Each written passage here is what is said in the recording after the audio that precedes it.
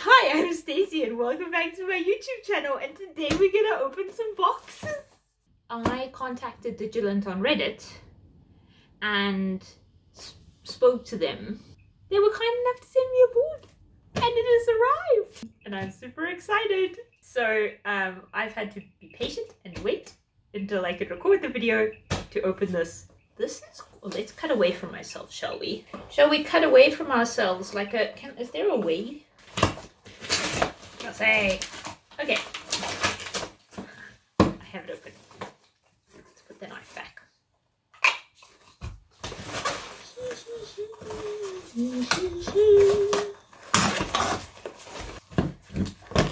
One, two, okay. Diglent is amazing, such a nice company. Contacted them on Reddit and they said they would send me a board. So I've been wanting to get a couple of evaluation boards to use for hardware projects on my YouTube channel. My current Diglent board is a Spartan 6 board. I have a Diglent Atlas and I wanted to get something that would work with Vivado. Like a Nexus. And I specifically got the Nexus. I know that there's also the RT because it's got the peripherals, and this is what a lot of students use in their classes. I would like to do projects with actual boards that students use. And then this is also from Diglent. It's a digital discovery. So they kindly offered to send me one of these. They did send me this board for free to review and to use on my channel for projects. Very, very kind of them, just to be upfront about that. So my goal is to make like a little spectrum analyzer out of it and go through everything that we would need to make like a little spectrum analyzer. Filtering, FFTing, and all the kind of details along the way. And this is going to be the hardware that we use. And then I'll also use the digital discovery for probing things that need to be probed. RTX 700T. Then I also got the Diglent digital discovery, and I'm going to probably be using these in upcoming videos. I love that they come in these little cases. I have a Atlas, a Diglent Atlas, and it also came in a case like this. And it's so cute. It's so small. So this is a digital discovery. So if you have any suggestions of things that you think I should try, of demos that you think I should do, of ideas and projects, let me know and I will do things. It's 500 subscribers and I am just blown away by the amount of support and interest that there's been in my YouTube channel. 500 subscribers over 2 months. It'll be 2 months on the 7th of September and I'm really excited and I've really been enjoying making these videos and they've been lots of fun. I have already exceeded my expectations of this YouTube channel. I had really low expectations, I mean, to be fair.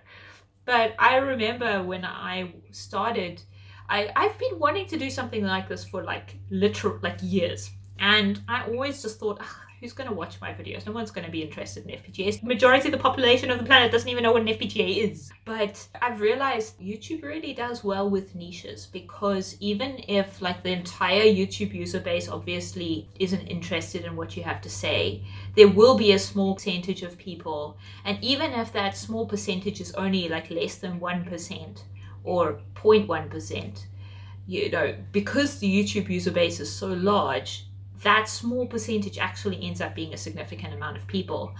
And so that resonated with me. It's like, wow, you know, that's true. There are FPGA students out there. There are people that are interested, that would be interested in learning more.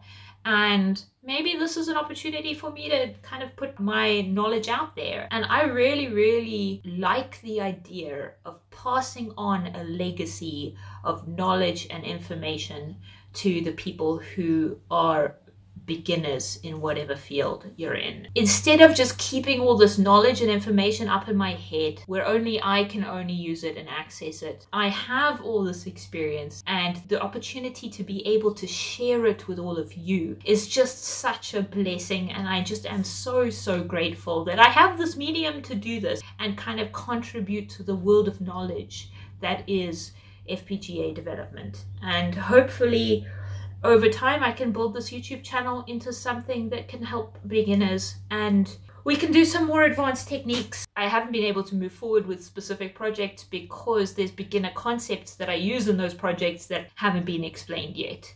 And I don't necessarily think that that's always necessary. Maybe I can do certain things in the code without pre-explaining them, but I would like to be able to have a guide for beginners to specific things that I can refer to if they need help with those. So hopefully now that I've covered some of the basics, I should be okay to kind of move forward in the more complicated stuff, which is what I wanted to do. This is just a hobby thing that I really like to do. I really enjoy it, and it's lots of fun, and I've made $8 total from this so far. And so, you know, I've kind of, when I started, I realized that this isn't going to be like a profitable business, which is why it was really kind of Diglent to send me this board, because as far as this YouTube channel is concerned, for the time and effort that I've put into it, I'm currently running at a loss. So it was very kind of them to send me this stuff to help with that. And I really appreciated that they did that.